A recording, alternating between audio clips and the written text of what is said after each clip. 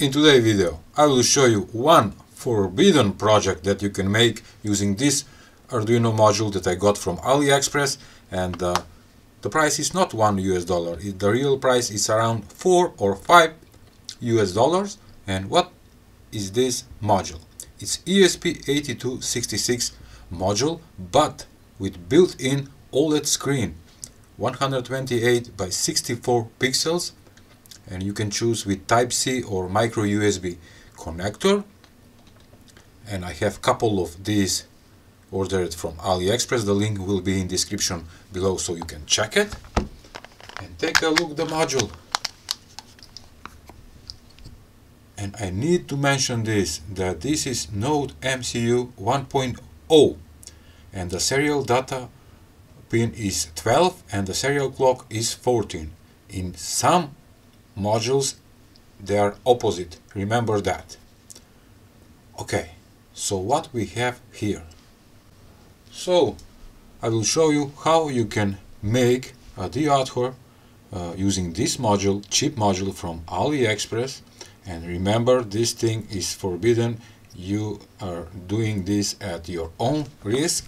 And what it says, Mr. Google, Wi-Fi Detector is a device or software tool designed to perform an attack, a type of denial of service or DOS attack that force devices to disconnect from Wi-Fi network.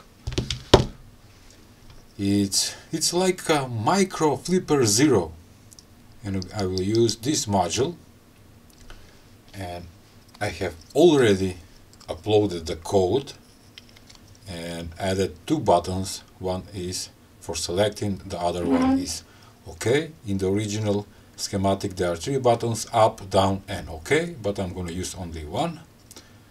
And let me just hook it up. Oh no, it's the opposite way, sorry. It's like this.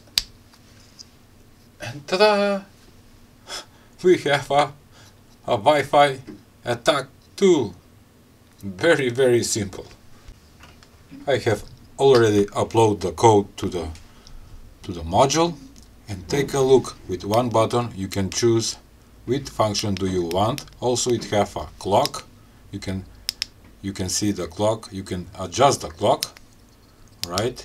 Let's go back. We have a packet monitor. Take a look. It scans the networks and it will show on the display. Right now it's scanning the channel 1. Beautiful. Alright, okay. We have a scan. Couple of functions. We can scan AP plus ST, APS or scan stations. Let's go back. Attack, that, bacon, probe, start, many functions, but I will show you only one in today's video. But before that, let me share my Ko-fi page where you can support my channel, support my videos and support me to make more videos and make more projects. And the latest supporters is Tommy Tulp, who sent me a coffee. Thank you, sir.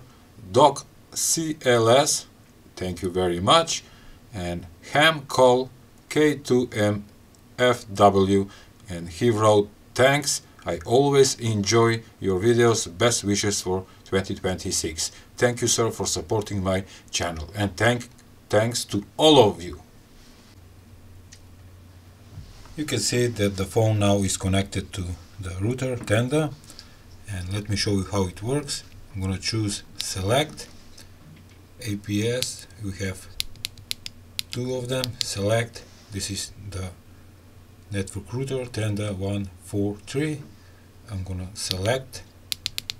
Let's go back, and now I'm going to choose attack. I'm going to select that, and when I hit start, I will be kicked out from the network. Take a look. Start, and I was kicked out from the network, and it will try to connect it, but without success. Oh, beautiful. This is forbidden, and you can do this only on sorry, on your networks. Please do not try in public.